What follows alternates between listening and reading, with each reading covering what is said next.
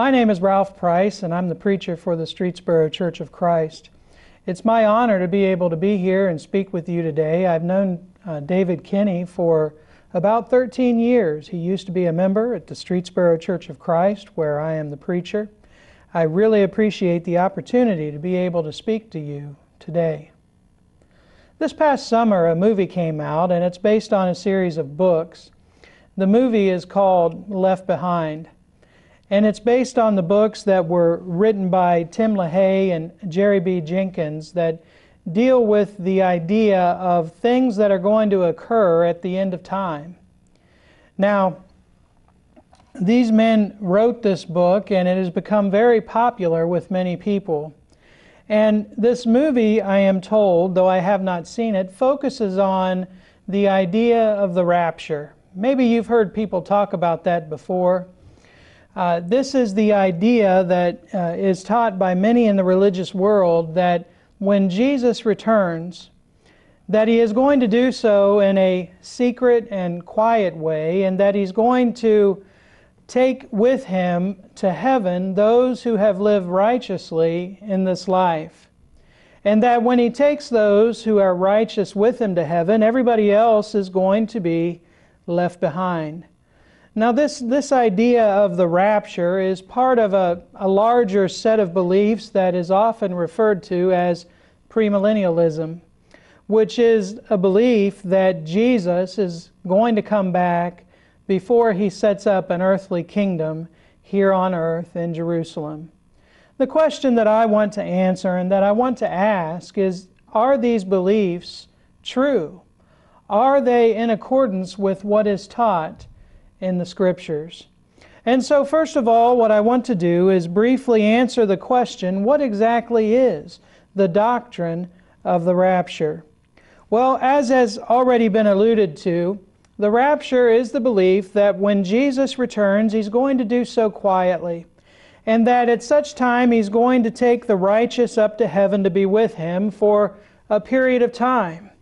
And that these righteous people who are taken by Jesus, they're going to be caught up in the clouds with the Lord. And that's what the word rapture means. It means to be caught up.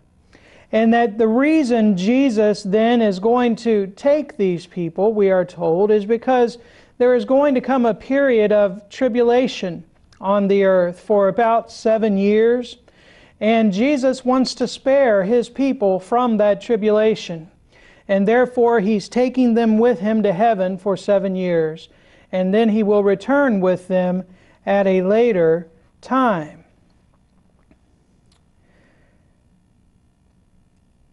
This doctrine is nowhere taught in the Scriptures. Unfortunately, it comes from a series of Scriptures that have really been misapplied and misused.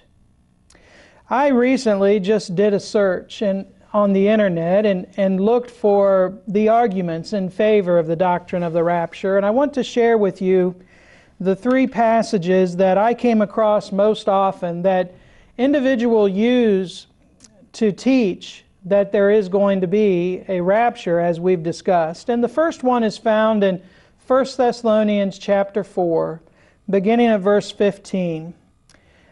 In this, Paul writes, "For this we say to you by the word of the Lord, that we who are alive and remain until the coming of the Lord will by no means precede those who are asleep.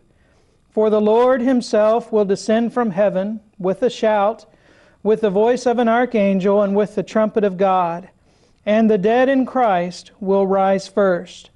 Then we who are alive and remain shall be caught up together with them in the clouds to meet the Lord in the air, and thus we shall always be with the Lord." You see there in verse 17 that it says, "We who are alive and remain shall be caught up together with them in the clouds." Do we deny that faithful children of God, when Jesus comes back, are going to meet Him in the air? No, we don't deny it. It is very plainly taught in the Scriptures. And yet what we need to understand is that is not the only thing that's going to happen at the end of time when Jesus returns.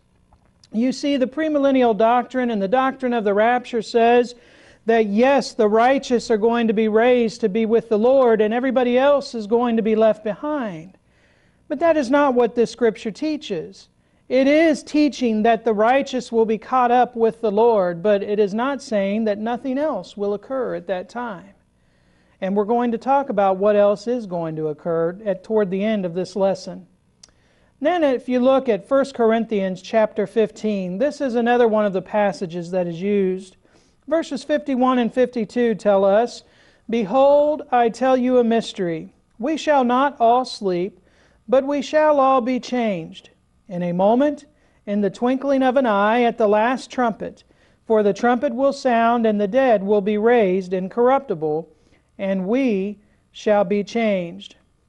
Notice there that Paul says we will be changed in the twinkling of an eye. We are told by some that this is a reference to the rapture and how individuals will be changed before they go to meet the Lord. Well, yes, Paul is talking about individuals who are going to be changed. And yes, the Scripture does teach that those who are alive when Jesus returns, they're going to be changed in a moment and in the twinkling of an eye. But again, that's not all that's going to happen when Jesus returns. There is more to it that we need to remember. And then finally, Acts chapter 1, verses 9 through 11. Here Luke records for us, "Now when he had spoken these things," the he there is referring to Jesus, "while they watched," the they is the disciples, "he was taken up, and a cloud received him out of their sight. And while they looked steadfastly toward heaven as he went up, behold, 2 men stood by them in white apparel, who also said, Men of Galilee, why do you stand gazing up into heaven? This same Jesus who was taken up from you into heaven will so come in like manner as you have seen him go into heaven." Does this passage teach that when the Lord returns, he will do so by descending from the sky? Absolutely, it teaches that. But again, that doesn't mean that that's all that's going to happen when Jesus returns. We get ourselves into so much trouble when we grab verses here and there and apply them out of context and do not remember the overall teachings of the Scripture. These passages, these 3 passages that we have noted, do make mention of things that will occur at the end of time. But the doctrine of the rapture, as is taught in these books and in these movies that were written by Tim LaHaye, is nowhere taught in the Scripture. What I want to do now is I want to look basically at 3 reasons that we can know that the rapture, as is taught in this movie and in these books, will not occur. Number 1, we can know that the rapture will not occur in such a way because the Bible teaches, yea, Jesus teaches, that when he comes back, the dead who are both good and evil will be resurrected. In John chapter 5, verses 28 and 29, Jesus said the following, "Do not marvel at this, for the hour is coming in which all who are in the graves will hear his voice and come forth, those who have done good to the resurrection of life, and those who have done evil to the resurrection of condemnation."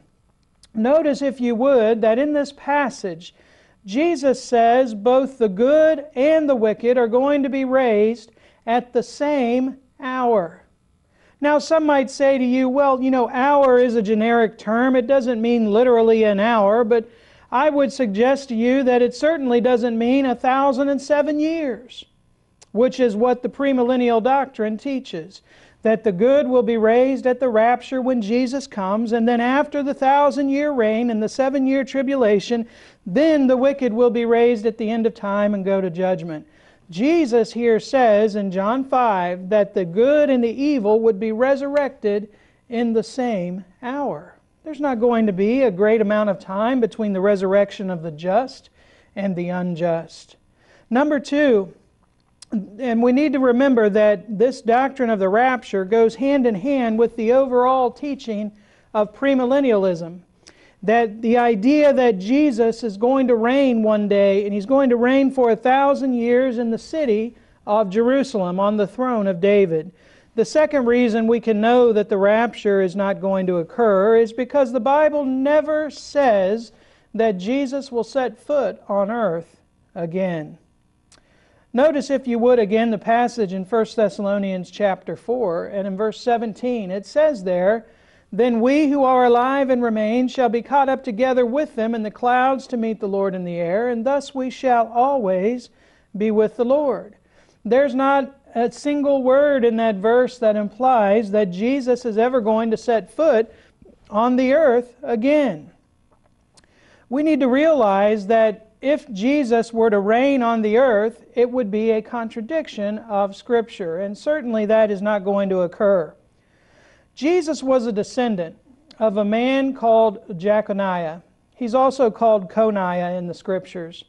Now, Jeconiah was one of the final kings of Judah, and a prophecy was made about Coniah and about his descendants in the book of Jeremiah, and I want to read that to you.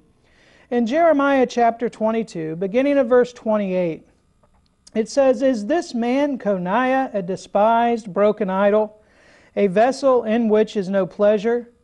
Why are they cast out, he and his descendants, and cast into a land which they do not know? O earth, earth, earth, hear the word of the Lord. Thus says the Lord, write this man down as childless, a man who shall not prosper in his days. For," now listen to this, "none of his descendants shall prosper sitting on the throne of David and ruling any more in Judah." What is this passage saying? This passage is saying that none of the descendants of Jeconiah would ever reign in the city of Jerusalem. None of them would ever prosper sitting on the throne of Judah and throne of David, and ruling any more in Judah. Why is that important? It's important because in Matthew 1, verse 11, in the genealogies there, that section that everybody likes to skip over when they're reading the book of Matthew, we read that one of Jesus' ancestors was Jeconiah. Josiah begot Jeconiah. Jeconiah is in Jesus' family tree. What does that tell me? It tells me that Jesus cannot rule on the earth in Judah on the throne of David. To do such would be to contradict that prophecy that was uttered by Jeremiah and recorded in the Scripture. You know, the truth is that Jesus' kingdom already exists. He is already reigning in His kingdom. You remember we read the passage in Acts chapter 1 where Jesus ascended. Daniel, in the book of Daniel, he has a vision. And in this vision, it's as if he is up in heaven watching Jesus ascend in the clouds. And listen to what he says in Daniel 7, verses 13 and 14. He says, "I was watching in the night visions, and behold, one like the Son of Man, coming with the clouds of heaven. He came to the Ancient of Days, and they brought him near before him. Then to him was given dominion and glory and a kingdom, that all peoples, nations, and languages should serve him. His dominion is an everlasting dominion which shall not pass away, and his kingdom the one which shall not be destroyed." Did you notice there that Daniel says that Jesus was given His kingdom when He ascended up to the Father? And we read about that ascension in Acts chapter 1. It's interesting to note then that after the ascension of Jesus into heaven, when the Bible talks about the kingdom, it always says that the kingdom is in existence. It's here. It is real. It is tangible. You can be part of that kingdom. Remember, before Jesus died on the cross, the message was a little bit different. The message was, repent, for the kingdom of heaven is at hand.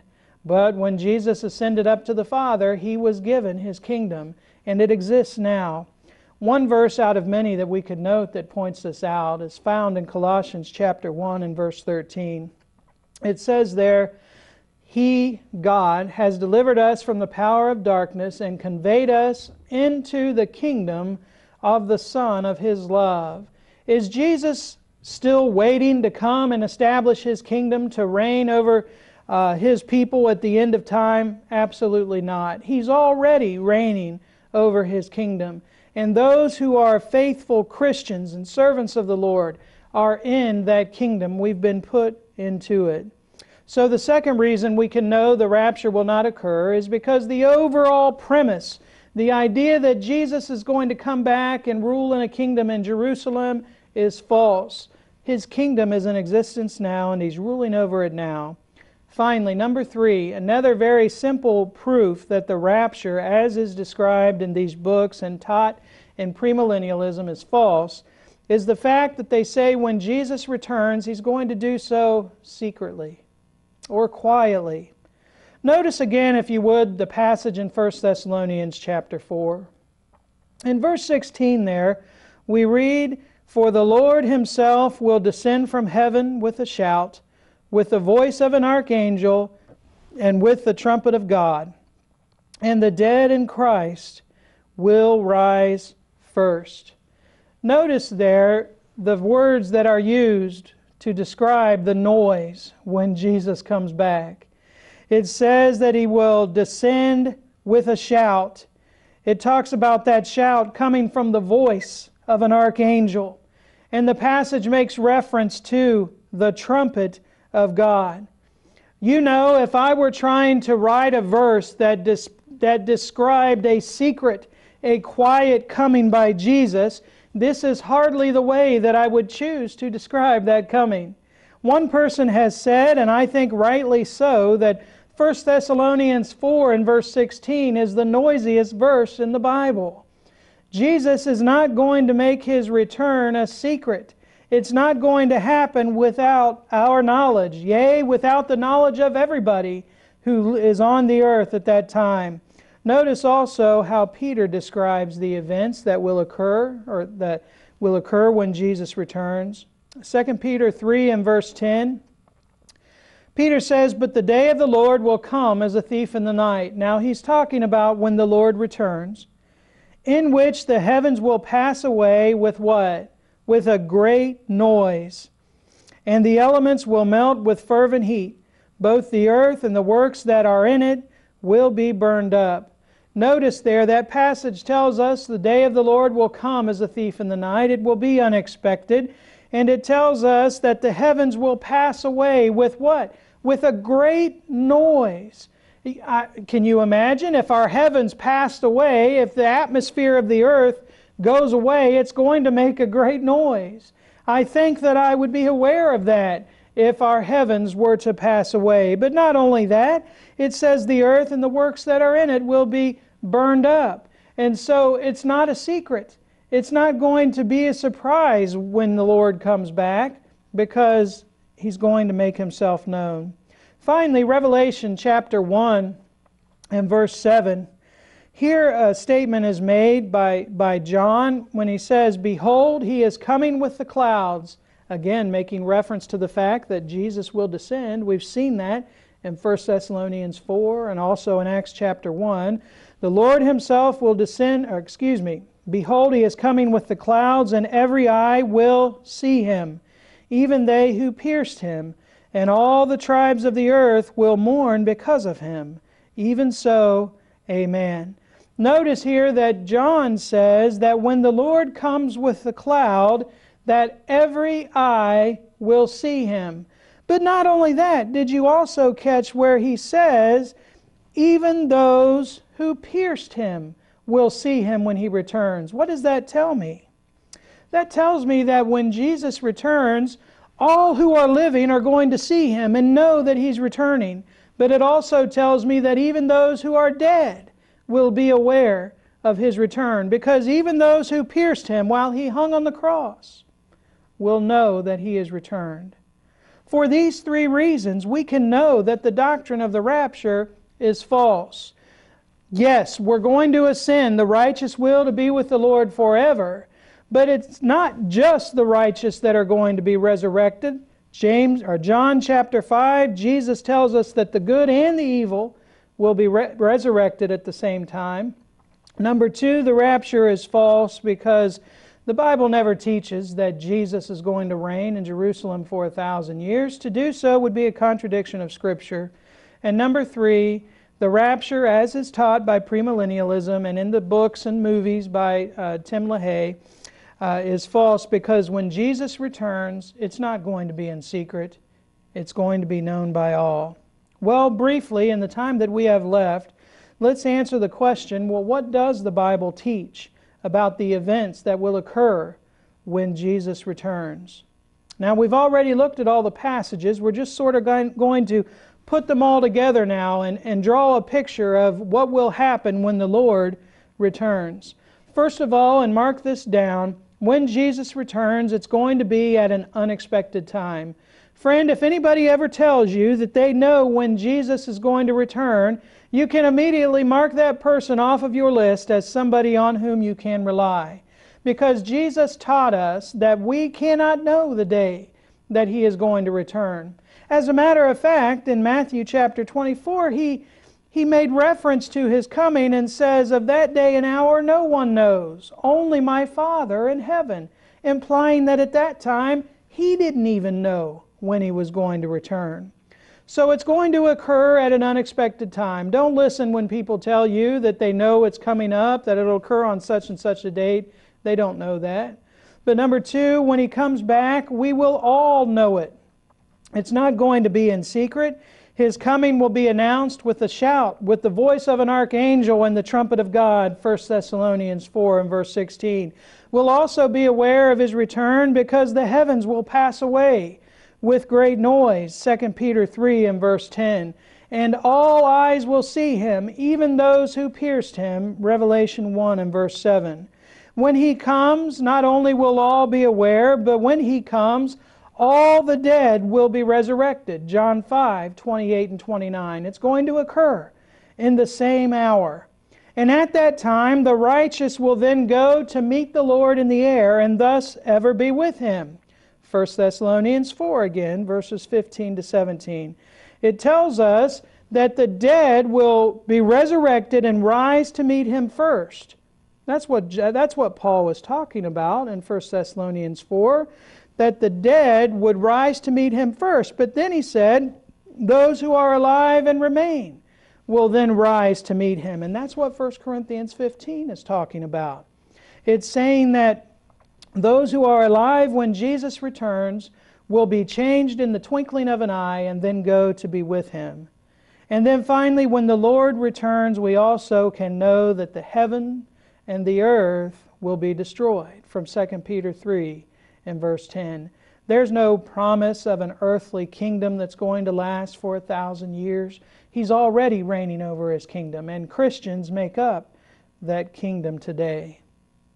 In conclusion, will the Lord return one day? Absolutely. We don't know when that day is going to be, and when He comes, there will be no second chances. You know, premillennialism teaches that when Jesus comes and takes the righteous, that if you are left behind, you still have another chance to repent. And if you don't take the mark of the beast, that you'll be allowed to enter into heaven. But the Bible teaches when the Lord returns, the door is shut. There are no second chances. Therefore, we need to be prepared now. When Jesus comes, it's to be our judge. And I want to conclude with 2 Peter 3, beginning at verse 11.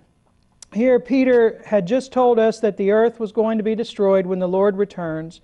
And then he says, therefore, since all these things will be dissolved, what manner of persons ought you to be in holy conduct and godliness, looking for and hastening the coming of the day of the Lord, because of which the heavens will be dissolved, being on fire, and the elements will melt with fervent heat. Nevertheless, we, according to His promise, look for new heavens and a new earth, in which righteousness dwells. Since all these things are going to pass away, we need to be prepared for Jesus' return. Thank you. Before we close our program today, we'd like to take a moment and review this roadmap to heaven with you, since the matter is so serious. There are many incorrect set of directions out there, and sadly so many people are following them. For example, some people have been given wrong turns. They believe things such as faith only, works only, or grace only. Or some attempt to change the order of the turns, being baptized before they even believe. Some people fail to realize what point they are on the map. Don't even open their Bibles yet, and they think they're saved already. As a person travels in a car or takes a hike, it has to follow the proper directions, so we must follow the proper directions to heaven. Let's take a look at the directions on our roadmap to heaven here. You have to look at these passages in your Bible for yourself. We'll just list the steps, the turns on the way. First is to believe or to have faith. And then number 2, to repent, to turn away from sin. Number 3 is to confess that Jesus is the Son of God. Number 4 is immersion, or to be baptized, which is a burial in water to have your sins washed away. And then you're added to the church by the Lord, not by a group of people, or not by giving some kind of testimonial experience or things like that. And then once you're added, you need to serve and worship the Lord faithfully all the days of your life. And the key word's faithfully. You don't waver. And that's very important. We need to keep in mind, too, that in Noah's day there was a big flood, and only people in the ark were saved from the flood. The same is true today. There is no salvation outside the Lord's church. Where are you on the roadmap to heaven? Thanks for watching our program. Please let us know if we can assist you with further information for your journey. In this world we have our troubles. Satan snares we must deny.